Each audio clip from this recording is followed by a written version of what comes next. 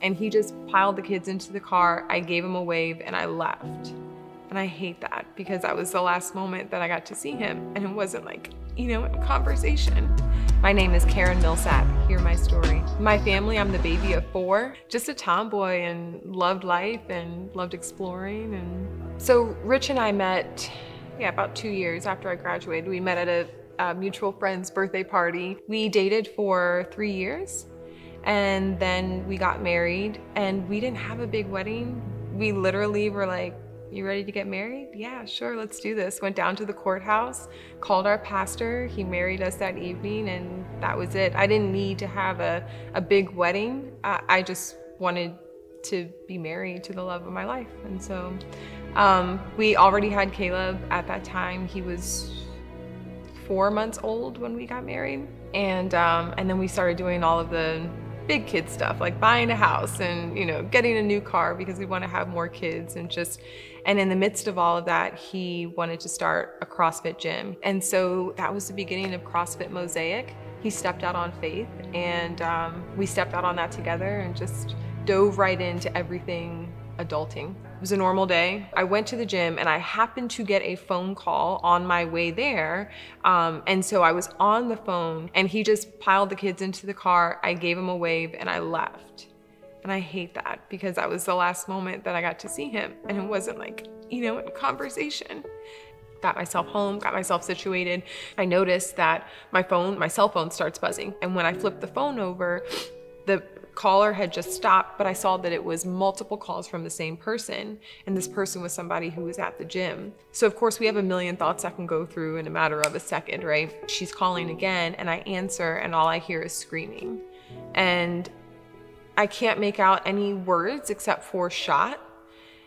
I hang up the phone, I pick up my son, and I start bouncing him because I don't want him to feel what's happening to my body.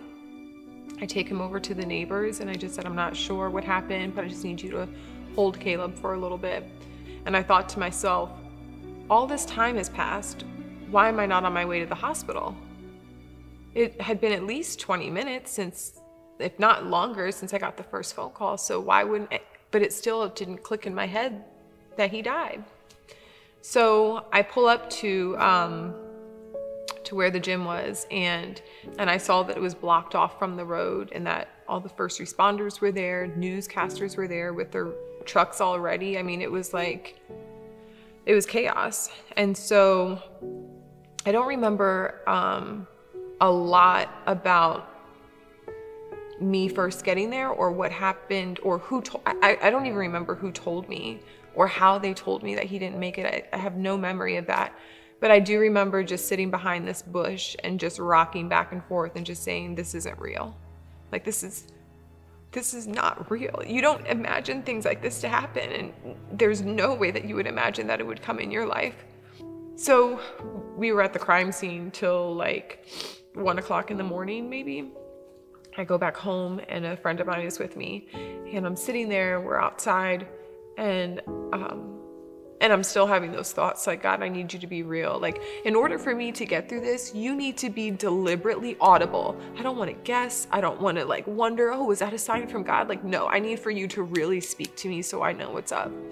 And as we're sitting there and I'm having all these demands in my head, I look over and for the first time in my life, I see a shooting star.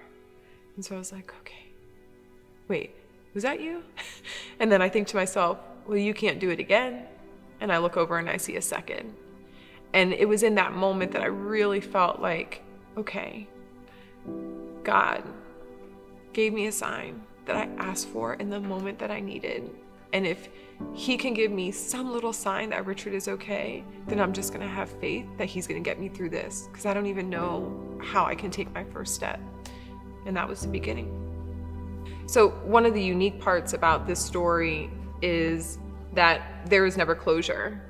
The guy who came in, who shot my husband, it's been 5 years and we still don't know who that person is. And I remember meeting a widow, and she's the only other widow who I met whose husband was killed, but they knew who shot him, like when it happened. And I remember her telling me, she said, your healing cannot be wrapped up in knowing who this person is, because what if you never find out? You're never gonna heal. So although I had that inkling kind of early on before I met her, like, I need to make a choice. I need to make these decisions to move forward, to heal, whether or not they catch this guy or not. I mean, this was like very, very, very early on that I still had that hope. But when I met her, she affirmed that my healing was my responsibility. When she walked into the courtroom with the gentleman who killed her husband, she thought she would walk out feeling 1,000 times better. She was going to feel lighter. There was going to be closure. She said, I walked into that courtroom and I walked out feeling the exact same way after his sentencing. So for me, I think I needed to own the fact that if we never find this person, that I have chosen my path from this experience. And that's what I did. So I started down this journey of saying, well, I'll help other widows transition back to work. I realized that it wasn't just about widows. It was about the kind of environment that we have in corporate America, where we don't want to talk about grief. We don't want to talk about loss. We don't want to talk about life. We just expect people to come in there and be robotic. And so it started with, how do I cure grief in the workplace? That was my first, like, let me try to make this good, take this pain and make it into something that's purposeful. And then it just evolved and evolved because so many people were drawn to the gravity of my story. So I started to share my story and my journey, and just became open to speaking on different stages, helping men and women, but more so of like, what is that pathway back to a whole heart? How do I apply this to my life? And I think that the best part about it is that I've been able to normalize conversations about grief. Because a lot of times people think that grief is just the result of a death, and it's not. Grief is when we expect things to be different or better or more, and it doesn't turn out that way. You know, I've helped women who've had multiple miscarriages, who've been through divorce, who have gone through transitions in their job, and they feel like, I didn't expect to be here. Like, what am I supposed to do with my life now, you know? People who have battled addiction. I mean, there are just so many different things that we grieve, that we experience stress through and pain through. And we need to have those kind of conversations, because once we have those conversations about grief and we know that it's normal, then we can have more productive conversations about healing, so people have those tools and they can move forward. If you're living with grief, if you feel totally consumed by whatever loss or pain or tragedy has you where you are right now, you have two choices. You can either give up or you can get up. But getting up is the way to go. There's so much life to live, and fear or doubts or just hurt and pain will block blessings from you. It's okay to feel those things, but don't let them control you. Get up.